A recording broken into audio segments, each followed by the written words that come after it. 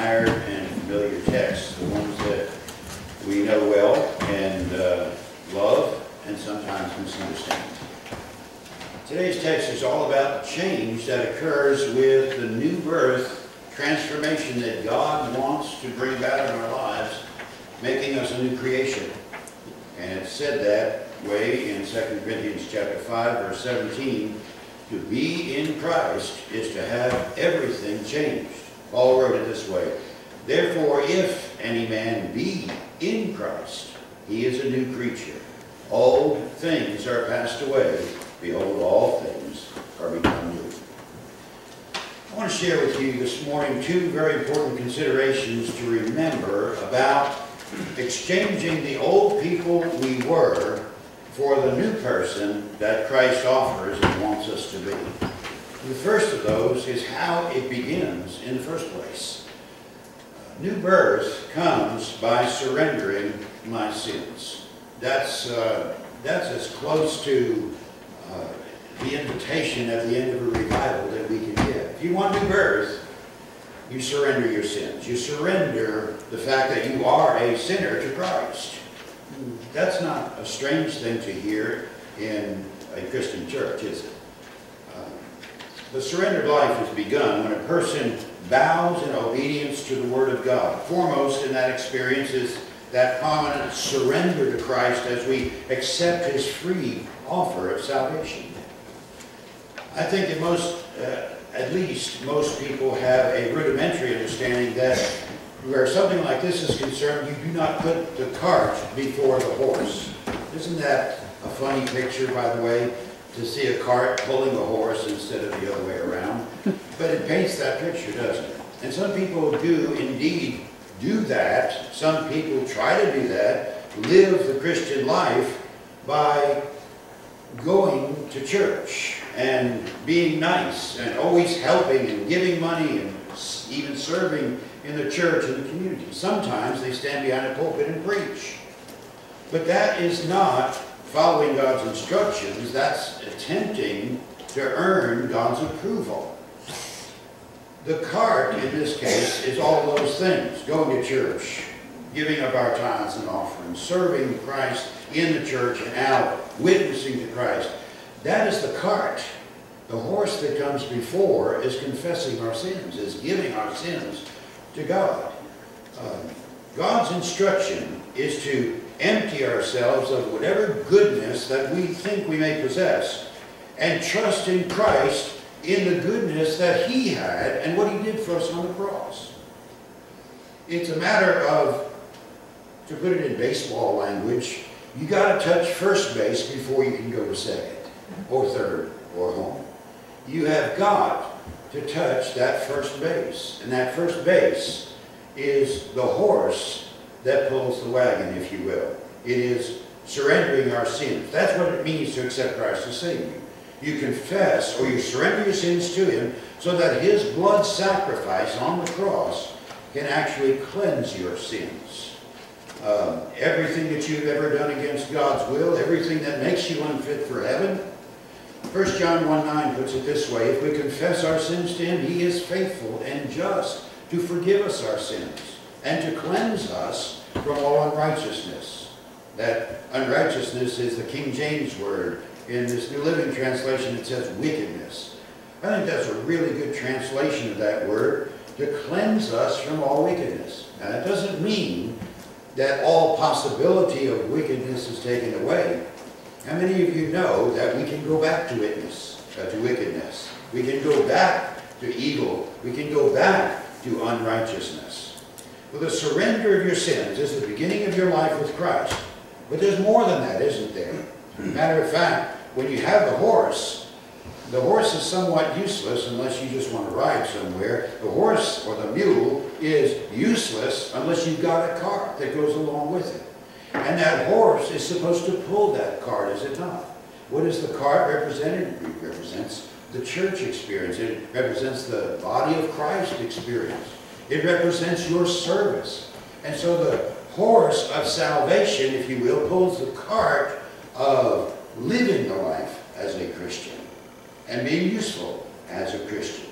So the initial surrender is also a daily surrender to which we are surrendering. In other words, when you give your sins to Christ, you are then forgiven, and then you are surrendering to a lifetime of surrender. Let's explore that a little bit. Every day is a day of choosing to obey the will and the call of God, to trust and obey in every intention and thought and act of the life that you live. That is how the change happens, when we bend our will to match His. New birth comes by surrendering my sins. And then the second consideration is new life. New birth begins by surrendering my sins to Him. New life comes from God's Spirit transforming me. How does that happen? We go back to the horse and the cart. The horse is salvation. That is the first experience. That must go first. That must precede. But then there's the cart. Put this picture in your mind if it's not too irreverent. The Holy Spirit climbs up in that cart with you. And He's working on you as you're riding that cart. The salvation that pulls you along. The salvation that will eventually take you to heaven. And the Holy Spirit is in the cart with you, and He's working on you. He's telling you, no, turn this way, not that way. That's the wrong way to turn. Turn over this way. And, hold back on that a little bit.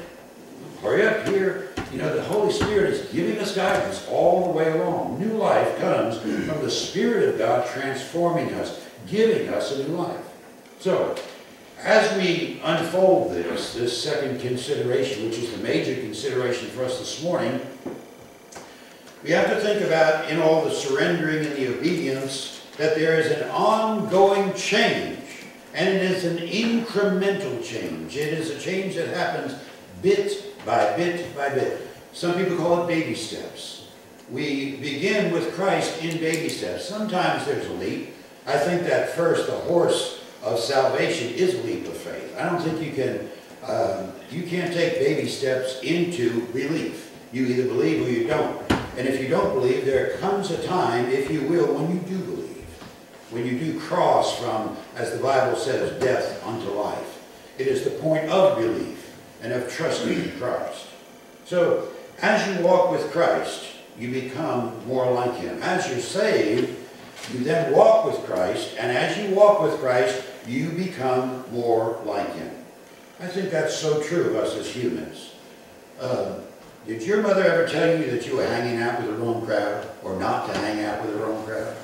Let me see your hands if your mother said something, or your father, or whatever. Yeah. I had that said to me. And what's that old expression? If you lie down with the dogs, you're going to get up with fleas. And why did everybody know that? It's because you've heard that any number of times, but you also know what it means. I mean, who hasn't, gotten up with fleas, We go to great extent and expense to make sure that the dog in our house does not have fleas. I mean, that's the last thing in the world we want. But in the same and the opposite way, isn't it true that while if you lay down with a dog, you're going to get up with fleas. You hang out with the wrong crowd, you're going to get the wrong idea.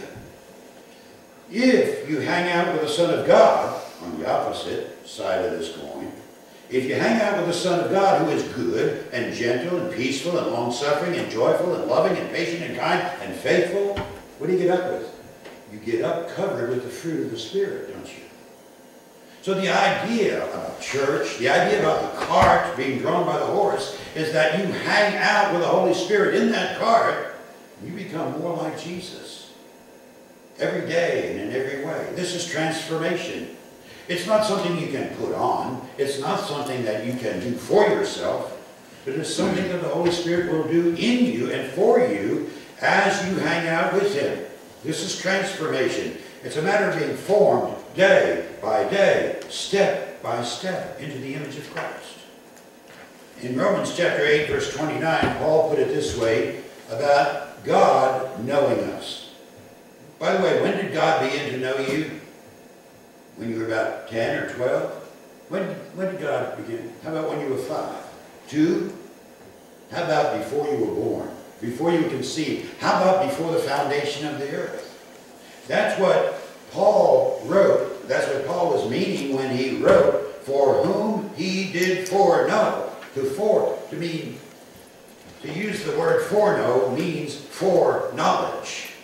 God had foreknowledge of who you are before you were born. Said that about Jeremiah, didn't he? Called before he was in the womb. Well, Paul wrote it this way, for whom he did foreknow, he did also predestinate to be conformed to the image of his Son. What does it mean to conform something? How many of you have ever taken raw hamburger and formed it into a patty? Have you done that? You've taken a handful, a big handful, and formed it into a nice juicy hamburger? How about the snow out there? Did you ever as a child go out and gather up a bunch of snow? What do you do with it? You pack it as tightly as you can. You are conforming it to the image of a sphere that you're going to hit your teacher in the back of the head. No, wait a minute. No. Parents, correct each other with that. I know it's early, but stay with me, all right? How many of you are tired from last night? I mean, the switches are... But are you going to vote for that? Write your senators. They'll end that thing, you know? Okay. Your character is being changed when you're being conformed to the image of Christ. The sin that you struggled against and mostly lost is now being conquered. As you give your life to Christ, both in the course of salvation, if you will, and the day-to-day ride in that cart with the Holy Spirit as you give yourself to Christ, that sin is being conquered. Temptation may still come after you. Let's face it, you know, Satan doesn't give up. Just because you got saved doesn't mean that Satan thinks he's lost the battle, especially with you. Is it possible to turn your back on Christ? I've seen it. Have you not seen that? Have you not seen somebody who was hot for God at one point and suddenly turned and went in the opposite direction? But now, as you give your life to Christ, even though temptation comes after you, the very thing that you used to really care for or like, but the one thing that you couldn't resist, that besetting sin, so to speak, has now become repulsive, and you begin to turn your back on it. That's what the Holy Spirit does in working on us and in us. Instead, you're being prepared by God's Spirit to walk joyfully freed and ready to help and serve other people. Choosing to surrender my sins to Christ, whether they be past sins or present sins or even future sins. The first step in the way that God deals with us on the inside is in that choice. In the choice that we make to say no to the sin that has been after us. Instead, here, Paul knew the value of making a very definite choice at this point. Did you know that some choices are so vital and you get really very quick feedback? It's like that for me. The feedback I get when I choose to give up my sin is usually very quick. It's very, very dramatic. It's like grabbing a live electric wire that's bare. You know, you get instant feedback. You know something has happened. Well, Satan is a master at providing that. Let me create a scenario for you. How many of you have ever been to like a fall revival, and you know, at the end of the service, the preacher offers the invitation, and you're invited to come to the front and pray? Have you ever knelt at an altar like this? I have, and I'm sure some of you have. And what is it that you do when you get there? What do you pray for when you get there? Isn't it, God help me with this, God help me with that, God save me from this or that or the other? What is the next thing that happens? You know what it is. Satan gets all over your face. The minute you decide to serve Christ in any way in your life, whether it's to give up a bad habit, whether it's to start doing a good habit that you know you should have been doing, whatever it is, the next thing, Satan is after you. The temptation comes round again. I want to give you an illustration of this. I may have even used this before. And this is not a pat on Russell's back here, because it does have a kind of happy ending to it. This is just an illustration because it's something that happened in my life. I want to make an emphatic 5-word sentence statement. I used to hate smoking. Now let me tell the truth. I loved it a lot. I love to smoke. I love to smoke day and night. I love to smoke every cigarette I ever lifted to my face. I love those things. I used to love it about 3 packs a day kind of love. But I knew that I wanted to quit. I knew that I needed to quit. My witness for Christ demanded that I quit. My health demanded that I quit. Not to mention my breath demanding that I needed to quit. I needed to quit. And every time I tried to quit, the negative feedback, like grabbing an electric wire, kicked in. The feedback was fear. What if I can't do it? What if, oh man, this is going to hurt so much. What if I can't do it? Why is it necessary anyway? Why do I, all of this fear welling up inside of Russell. After so many times of starting and failing to quit, I did what I should have done in the first place. I gave up. I didn't give up quitting. I gave up thinking that Russell had the strength to quit. I began to realize, I didn't begin to, I suspected it all along, that I was being rather arrogant in thinking I could do anything, especially with a habit that had me. As I understand, cigarettes are a lot more addictive today than they were back in the day when I quit. And, so it is such a hard habit to quit. And if you do smoke, I'm not hurling insults at you here. What I'm saying is, I understand. I understand how hard it is. In fact, I had a friend, he passed away not too long ago, but about 30 years ago, he asked me to pray for him because he couldn't quit. And you know what? I knew what it was like and prayed the prayer of faith over that. And I prayed for him, and the next thing he wound up in the hospital. Not because of my prayer, but because he believed in the prayer, and he believed in what he had prayed for as we prayed together. And then he did the very foolish thing of lighting up another cigarette. And God gave him what he asked for, because when he prayed, he asked God, make those cigarettes make me sick. And he wound up in the hospital with a heart attack. This was a dear friend of mine. Elizabeth can attest to this. This is, if his wife Pam was standing here, she said, that's exactly what happened, that doofus. Doofus. She called her husband a doofus. Well, I quit. I quit thinking that I could quit. And I began praying, God, if you want me to give up the security I feel each time I satisfy that craving in my body, God, you're going to have to give me the kind of strength that I never knew existed. Because I've never known a tougher fight than this. I'd been to Vietnam. I'd had playground fights with other kids.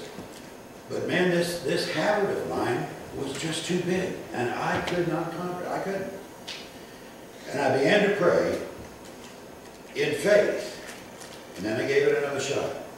By praying in faith, I confess to God, I don't have the strength to do this.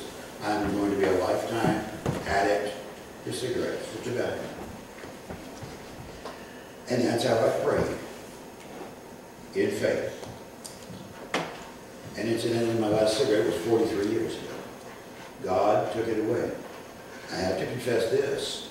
For a long time thereafter, every time somebody else lit one up, I wanted one so bad.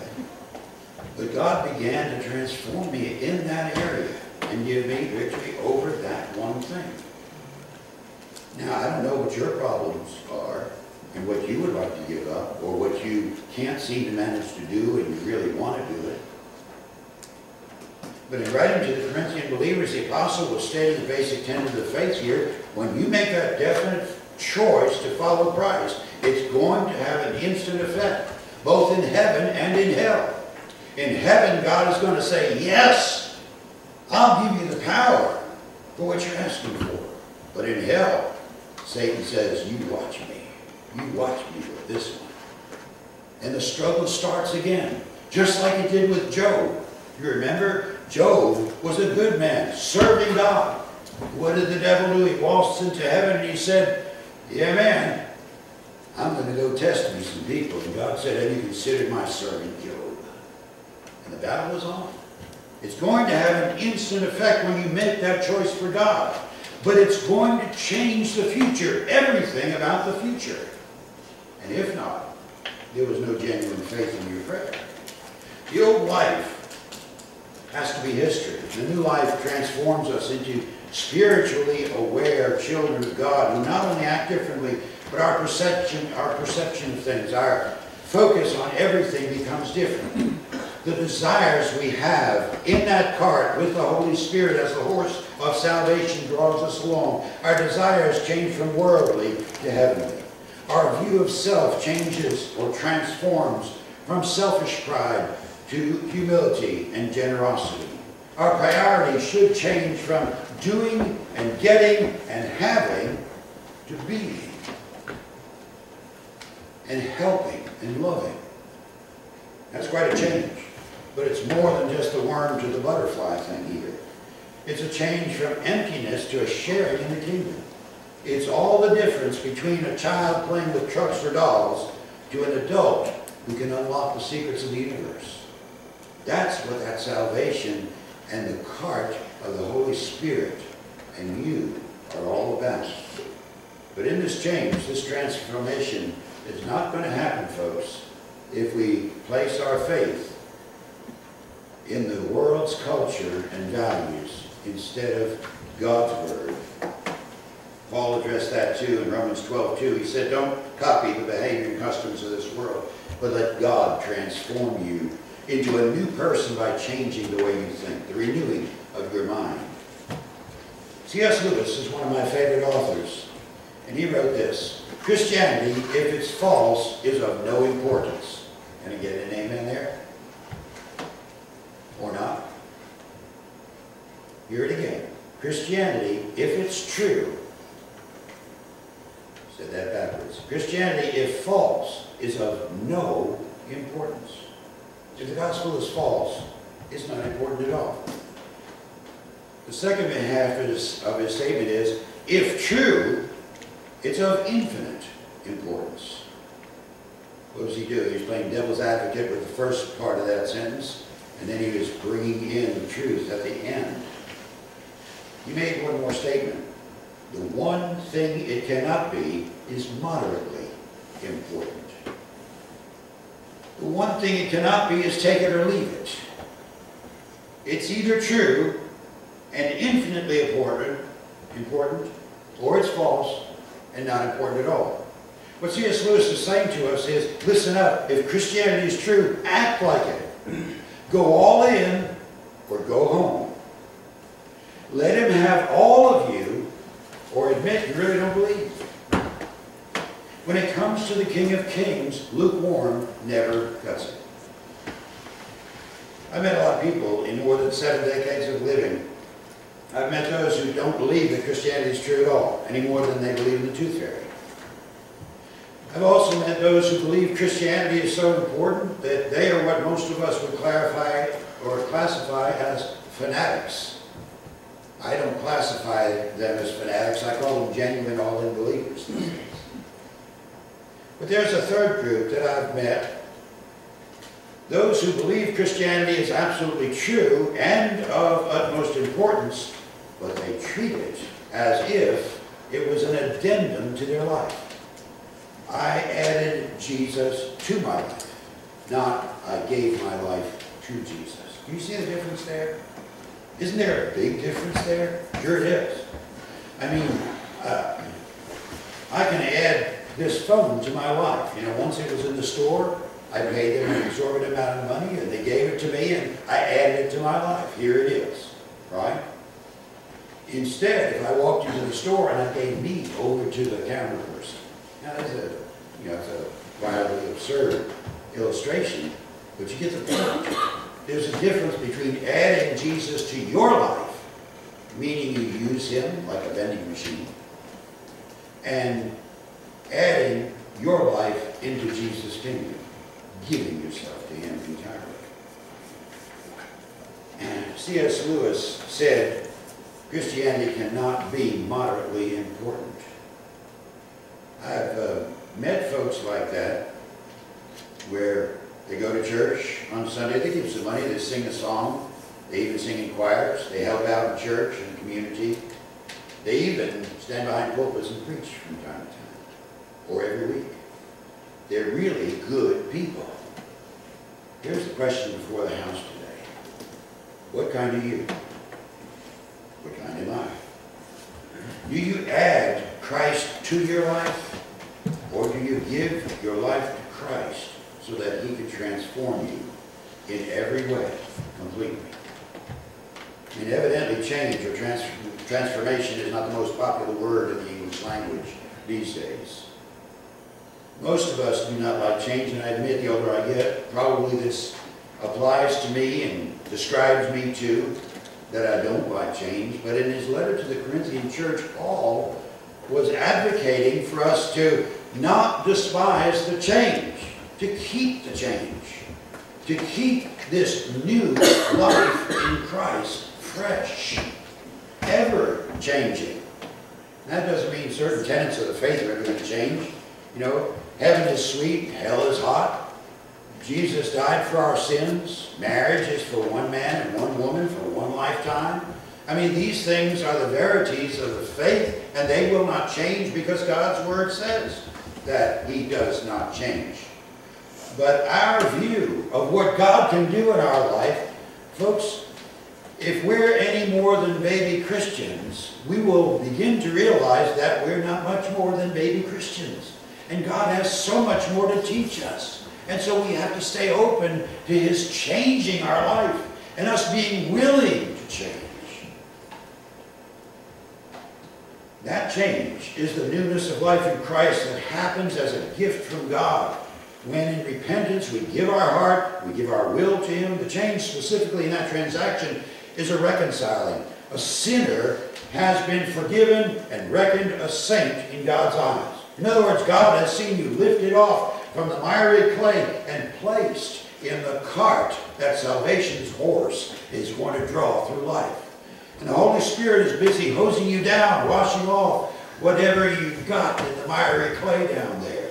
And God is purifying you and cleansing you and changing you. Now that part of the transaction is wonderful. And if you've experienced that, you're already acknowledging and shaking your head in agreement. But that's only part of the transaction. That is entry level. That's 101. The other part is living that change, keeping the change fresh, and in focus daily and passing the change along to others. A person who truly surrenders his sins expects to surrender for life, for change. This is what Paul had in mind when he said that we're Christ's ambassadors. We're given a wonderful ministry of inviting people to remember that image of God that's stamped on their souls. And we're giving the change melody to play loud for our friends and neighbors and acquaintances. And we are to play that music until the whole of humanity, like a giant orchestra, is all tuning up their instrument to the music that God wants them to play. Keeping the change is not about rearranging the furniture in the church or getting new music forms or different styles of worship or clothes or cars or hairstyles. Keeping the change isn't also about policing other people's behavior. You don't have to try to keep other people straight. That's God's job. That's for them and the Holy Spirit to figure out. Our job is to announce what the wonderful change is all about. You know, you can try to control other people's behavior, the way they do things, but you're not going to change them any more than I could change my dog. Some of you have met my little dog, Welly. He's about this big, and he weighs a lot more than he should. He's got a lot of fuzzy hair on him, and he barks too much, and his breath stinks. But you know what? I love that little dog. And, I mean, he's more well-behaved and better looking than probably your dog is, but, you know, he's just a dog. If I try to rearrange his behavior, I mean, what does he like to do? You know, if I try to rearrange his behavior, suppose I buy him an iPad and I show him how to entertain himself. Little doggy clicks here and there. you know, to get all the doggy sites on there and all the laughs with the Facebook funnies and all of that stuff. You know, and he could write a daily doggy blog, you know, and express his feelings that way. But the minute my back is turned, what is my dog going to do? My dog is going to go out on the patio and look for lizards. I mean, he's a dog, and dogs do dog things. You can rearrange the behavior of somebody that doesn't believe in Christ so that they look like a Christian, walk like a Christian, talk like a Christian, show up in church like a Christian. Does that make them a Christian? Don't try to please other people's behavior. Just announce that there's a Savior for what ails you. Keeping the change is offering Christ as you live, in your word, in your deed. As we live this new creation existence of being forgiven and thankful sinners, we recognize what a gift we've been given. Now I want to close this morning with just a little bit of advice I got from a native of North Carolina, was raised over around Siler City, a guy by the name of Vance Havner. Dr. Vance Havner, a wonderful Baptist evangelist who traveled the country, wrote about, I don't know, 15 or 20, 25 books. And I love Dr. Havner. I had the opportunity to meet him during our last year in seminary. It's about 40 years ago. Dr. Havner was about 95 at that point. He couldn't even stand behind the pulpit. He came to the seminary to do a bunch of lectures on ministers and ministry. And I was like the other 1,200 students who didn't want to miss a single moment of listening to this great saint of God. He could hardly stand, and so instead of standing behind the pulpit, they brought a chair, and he sat there and he talked to us. And I took a lot of notes that week. He was with us for a full week, and one of those notes is dated April 23rd, 1981. He was speaking on ministry and ministers that burn out. And Dr. Havner said that we have three choices, three different directions we could go in when we get to that point where we're so burned out. And the truth is, I don't believe he was talking just to ministers at that point. I was thinking he was talking to every believer who's ever drawn breath. He was talking to me, and by extension, as I share it to you, he was talking to you. He was talking to all believers, talking to all people, really. You have three different choices.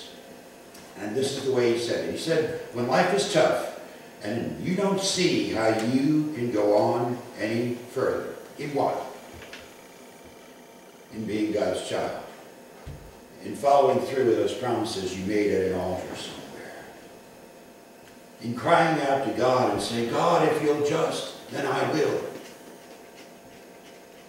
Dr. Havner says, you got three choices when life gets that tough, to see how you can get going again and carry on. He said, first of all, you can resign. You can give up. You can just quit. People do that, don't they? They quit on life. They quit their church. They quit their family. They quit this. They quit that. Everything they can. They quit. They just resign. They're done. People do that. Dr. Havner said, you can resign. Or, number two, you can resign. What do you mean, Dr. Havner? He said, you can just accept your difficult life as it is and say, oh, well, this is just the way it is. Go on. Same old, same old. A lot of people do that. And then they trudge through life going through the motions, and there's no life in it. That's not the new life that Jesus promised. He said, you can resign, or you can re-sign. You can be re-signed. You can let God stamp a fresh, new beginning on your soul. You can let Him re-sign you inside and out.